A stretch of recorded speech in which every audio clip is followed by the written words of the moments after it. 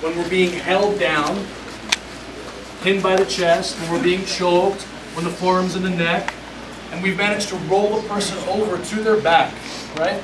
So if you could take that position, please, as if we just finished escaping the mount.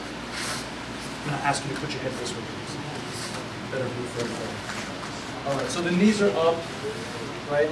And I'm sort of like this, stuck on the ground after I've just rolled him over. I've just escaped from the mount. I've just finished this punch block defense or the standard variation defense, and I've escaped from this mounted position. And I'm going to lock him down. Remember we said here, 1, 2. From here, if he tries to punch, I can easily stop him by just trapping the bicep. Right, this hand in the back of the head is not going to do much damage. What I need to do, because I've escaped. That's phase 1, escape. Phase 2 is achieve the dominant position. 2 ways, maintain the dominant position. We'll get there next. Just as a note also, time is short. We only have till 12 after 6. We have a lot to do. So I'm going to go fast, but my wife's over here filming all this with a high-def camera. Before you guys leave, I'm going to give you all a business card. You send me an email, and I will give you all individualized links to each lesson that we've done here, so you have them as a permanent resource. Before you leave today, I have a stack of syllabi over there that have all these moves broken down in outline form. Make sure you get one. You're going to leave with those resources, so you have them. You can always come back to the material you got here today.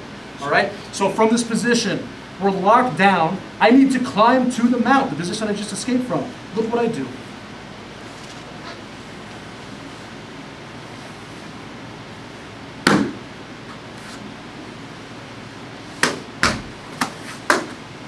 That's it. Very simple process.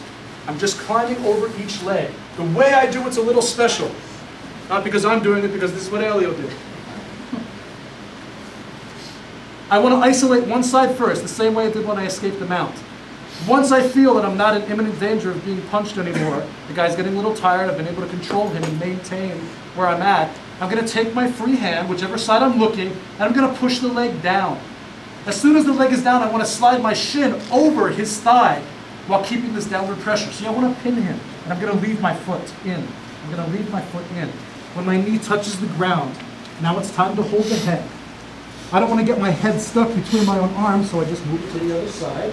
And then this hand goes out wide at the base. This way, if he tries to roll me this way, at this point, she won't, because I have this strong base, stiff arm on the ground. Once I'm safe here, the other hand comes free, and I push the leg down, and I crawl over. As soon as I feel both hooks in, they both go out. The hands are on the ground, wide and low for base. Chest to chest, straight on him. Not too far this way, not too far this way, straight. Okay? He's going to do it to me.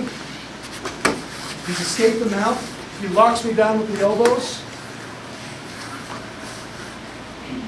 And whatever way he's looking, he pushes that leg down. Now he drags the thigh over and leaves the hook in. Now he wraps the head goes to the other side, this arm out wide for base, so I can't roll him here.